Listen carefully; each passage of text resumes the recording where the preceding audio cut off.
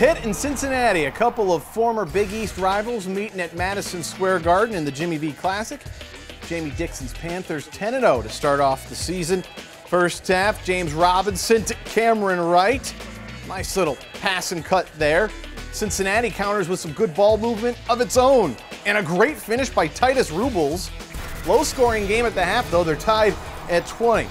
Second half, off the inbounds play. Look out for Michael Young. Ooh, we're all tied up again at 23. For such a low scoring game, there was a lot of good passing in this one. Here's Young to Talib Zanna.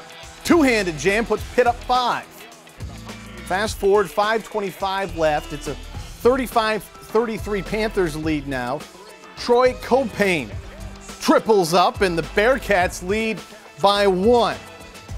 With 75 seconds left, it's 42-41 Cincinnati. Off the steal, Wright.